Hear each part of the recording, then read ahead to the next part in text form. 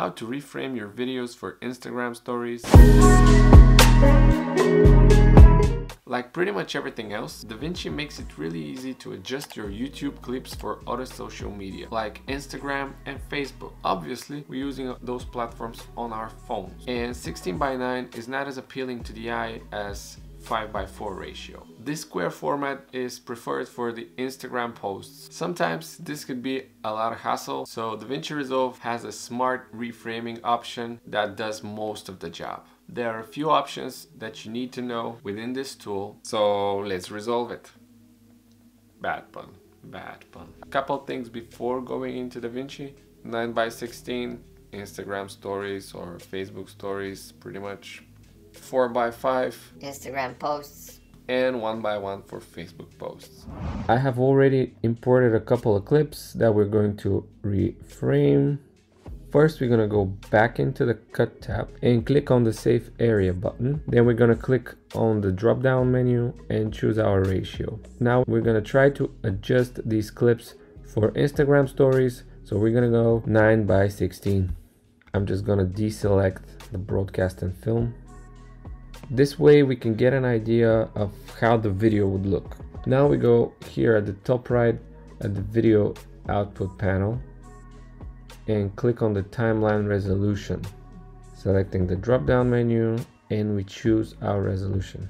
As you can see, there are unwanted black bars. It will be really time consuming to rescale the clips individually. So we go back into the drop down menu and we select custom timeline settings. Then here at the mismatched resolution option, we choose from the drop down menu scale full frame with crop. Then we click the OK button, and now every single clip is scaled. All right, now let's go to the Edit tab and let's play with the Smart Reframing tool. It's located in the Inspector, in the Transform section. Down under the settings, you have Smart Reframe. Now this drop down menu here, where it says Objects of Interest, is automatically set to Auto. It's really good to know that if we have multiple clips selected in the timeline, it fades away and you can't change this auto setting. Now in order to reframe multiple clips, we're just gonna highlight them all and hit reframe. DaVinci will gonna do its job.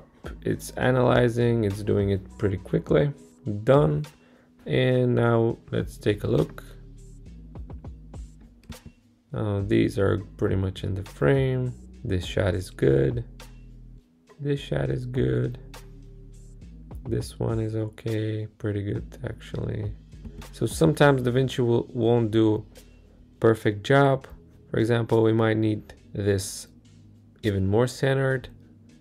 So we're gonna drop down the keyframes and we might wanna move this one. Let's go to this keyframe right here and switch the position, maybe here as well. And maybe the next keyframe as well. And now we have it looking like this. It's really important to know that what smart reframing does is essentially rescaling, repositioning, adding keyframes to your videos automatically, and we can adjust them manually by dropping down the keyframes. Okay, and let's use this clip to try and use the other option here in the drop down menu, which is the reference point. So once we click on the reference point, it's now activated.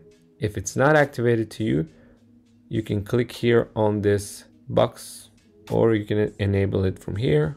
Now this box, what we can do essentially is adjust the size of the box, select the subject that we want to be centered, and then reframe. And now the subject is more centered. There are of course situations where you don't have a specific subject, so you should reframe your video manually. And that's pretty much smart reframing in DaVinci Resolve. I hope it was helpful.